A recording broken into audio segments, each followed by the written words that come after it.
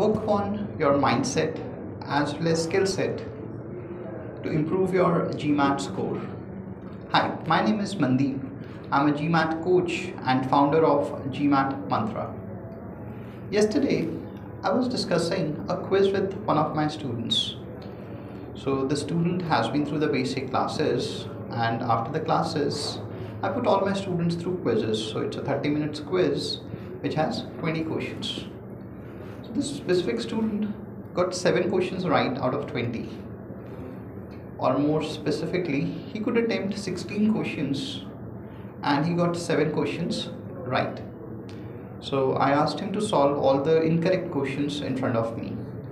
So when he was solving the question that he got incorrect in the quiz, he could follow the right approach. He could give me the right reasoning for eliminating the wrong options. So everything went well. I asked him what happened during the quiz. He said that during the quiz, when there is a time pressure, he gets anxious. He gets some kind of stress. So I said that, has he done anything to improve his anxiety or his stress levels? He said no. So I asked him what he's planning to do to overcome or improve his accuracy. He said that he's thinking of increasing his practice, doing more questions.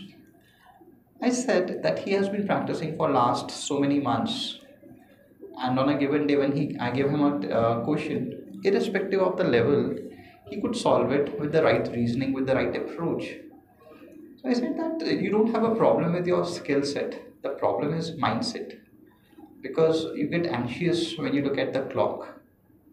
And anxiety is not just because of this particular clock. There are various factors that are contributing to this anxiety. Because somehow maybe you're rushing towards something. Maybe there is some other kind of tension going on which is impacting you while you give the test. He said that he has not done anything to improve his anxiety levels. So I said no point practicing more questions, because on a given day if you can get very high accuracy without time pressure, more practice will not improve his accuracy under time pressure.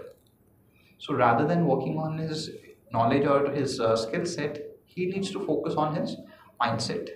He needs to understand how to bring down the anxiety levels, how to reduce the stress. Because again, it's a kind of habit. Because you're not stressed out or anxious throughout the day. Sometimes you're anxious, sometimes you're not. So when you're anxious, something happens because of which you're getting anxious. So I asked him to invest next 1 or 2 weeks to understand how to bring down the anxiety.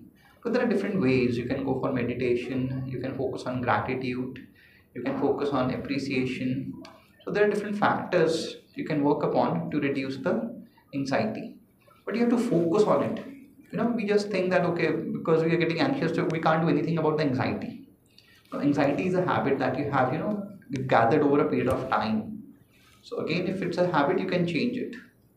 So again, if you're also, struggling, if your knowledge is fine when you're giving, solving questions, you're getting high accuracy, but during your mocks or your timed practice, you're facing difficulty, don't focus on skill set. You have done enough.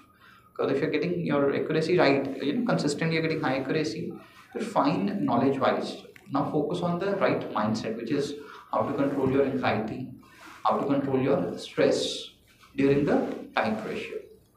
Thank you.